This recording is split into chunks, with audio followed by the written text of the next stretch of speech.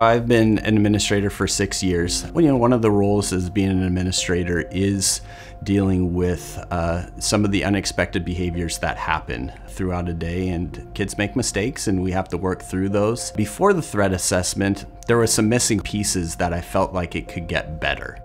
I mean, I would never have thought of second, third, fourth, fifth graders could actually be a threat. I was thinking more of maybe middle school, definitely high school age kids. It was interesting to learn that the threat can be there at any age. Our mission statement for the SOC is to put schools in control of their own safety. That's really what we're all about, is empowering people and training them to step up and to take charge and to realize we have to do something. We can't just sit back, hope we don't have an Uvalde or a Columbine or a Sandy Hook here. So that same philosophy is really at the heart of threat assessment. It's training people to take responsibility for the safety of their school, and also the safety and the health and the well-being of the kids and the families of the kids who are making those threats. It's really everybody. Threat assessment is really designed to be a prevention measure, to stop things, to recognize them before they happen, and to put resources and safeguards and care in place to prevent those things from happening. Parents are trusting me that their kid is safe when they come into this building, and I want them to be able to know that we've got systems that we're going to be going through to making sure that we're not leaving any stone unturned. But I really think about it as taking care of that student. The other main thing about threat assessment is to restore that threatening student, the person who made those threats, to that environment. We don't want to get rid of people and kick them out and just push them off and make them someone else's problem.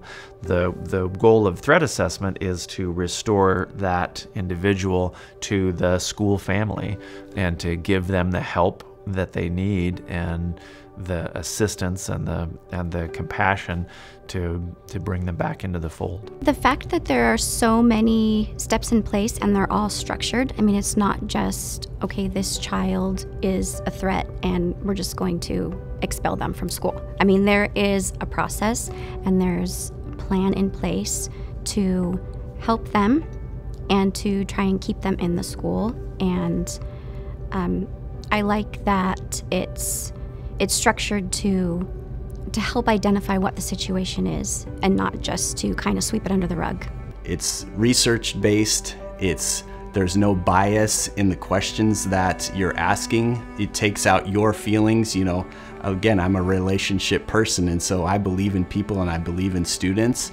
The administrators, the counselors, our SROs know the system, and so when these come into place, a threat comes, then we're able to go in and use that protocol. The goal is to get this whole process done within a very short amount of time, that 24 to 48 hours. So it's interviews that go with teachers, so we're getting the teacher aspect, interviews with parents, the students, the witnesses, and then taking all of that information and meeting with that whole team that includes the SRO, which includes the counselor, which includes the administration, to then make sure that we haven't missed a step. At that point, that's really where threat assessment that's where it shines, is what do we do? And it's really pretty simple. We want to decrease what's causing that aggressive, threatening behavior, any kind of factors that are leading up to that. We want to decrease that, and we want to increase the positives in that student's life and keep that student close. And that's the other important thing we've seen in the old way of doing things. You would expel a student or get them out of the school. Well, if you take a student who is bent on violence or is this close to plotting and scheming to attack, and then you take that student out of a structured caregiving environment, that's not a good combination. It's really awesome when you go into a situation, talking about a kid that you care about, and knowing that there's community and professionals that are there that believe in that kid and want to give the support and also support the family. And so that's a relief as well, because I work in these walls, but I live in this community, and I just want to make sure that those kids are cared for. Talk to your school district, talk to your administrator, go meet with your principal, find out what you can about it, and be in control of your safety, of your child's future, and we want you to be part of that solution. It just makes me feel safer sending my kids to school, knowing that something is being done, they're looking for these threats, and they have a plan in place to take care of it if something ever came about.